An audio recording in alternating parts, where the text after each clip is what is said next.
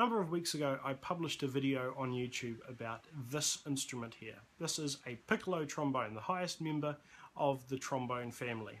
And if you want to see that video, it is somewhere in this general area. Click on this space and you'll be taken to that video.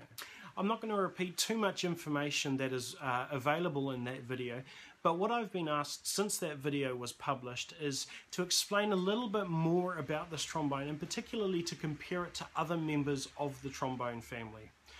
So to do that, I'm going to introduce you to what a standard trombone looks like. This fellow here is a B-flat-F tenor trombone. It's in the key of B-flat. It is a full 2 octaves lower than a piccolo trombone. If we take this trombone and put the piccolo trombone right next to it, we get some idea of the difference in size and how small this actually is. Comparing the bell sizes, we are met with a similar example of contrasts. The slides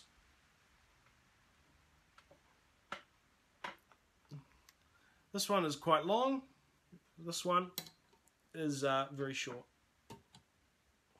It's not very easy to demonstrate, but hopefully this video will serve to give some idea about the difference in scale. This trombone can fit entirely within the trigger wrap of a standard tenor trombone. There is actually a trombone between the tenor and the piccolo in size, and that one is introduced in another video I've published, which is going to be available by clicking in this general direction, and that trombone is called a soprano trombone, and this is one here. This trombone is a full octave lower than a piccolo trombone, and yet it is a full octave higher than its bigger brother, the tenor trombone. The bottom note, bottom C, if we're talking in treble clef, or concert B flat if you're talking as an orchestral musician, an orchestral trombonist, sounds like this. If we play the same note, the same written note on this piccolo trombone, it sounds like this.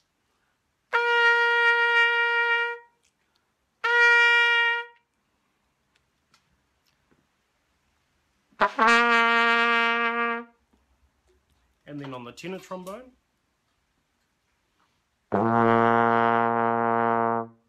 what I'm going to do now is demonstrate the tonal differences on these trombones.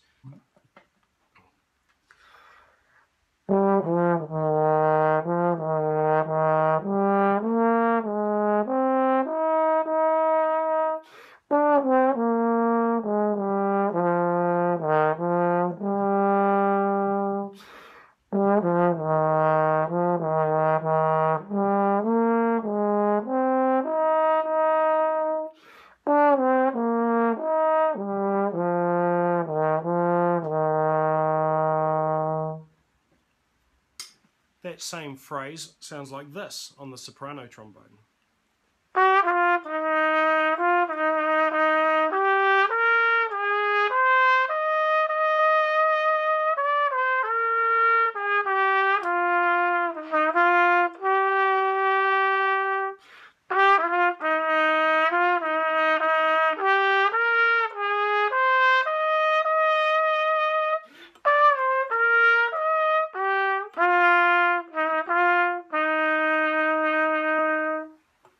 That phrase, and I'm sorry this is going to sound awful, on a piccolo trombone roughly sounds like this.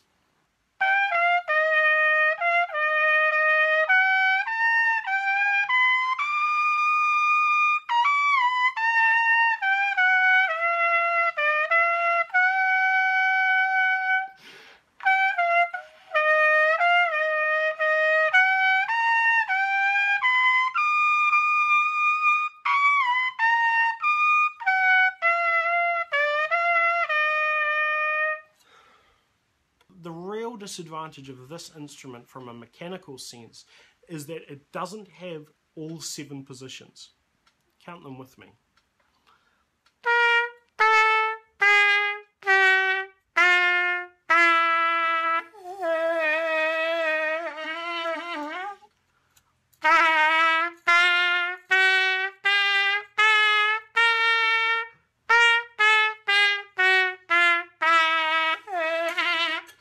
that last position is right on the very end of the slide, and so this slide is usually going to fall off if you try to hit a 6th position note with any sort of enthusiasm.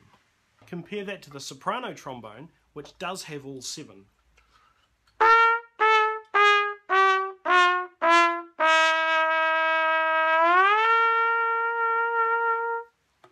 What I'm going to try and do now is muck my way through the Carnival of Venus. This is the Arbin's variation of it.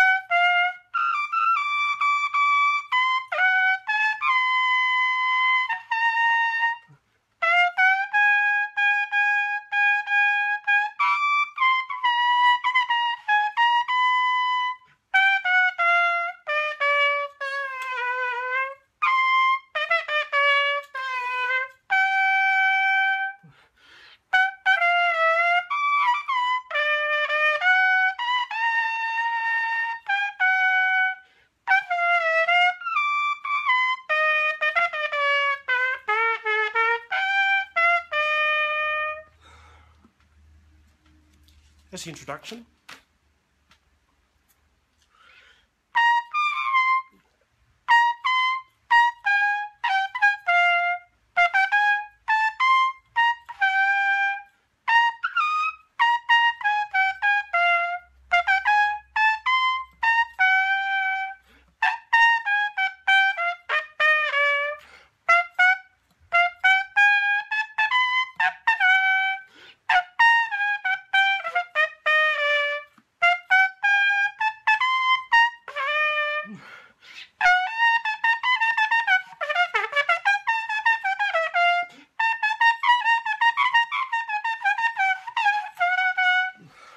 I'm going to give up there. There's no way that if I can play this, it's no way it's going to be worth listening to. So this video, I hope, has been a little bit more informative. I'm hoping that it has explained a little bit more between the differences and the physical size differences between this piccolo trombone, this soprano trombone, and its big brother, the tenor trombone. Thanks very much for watching.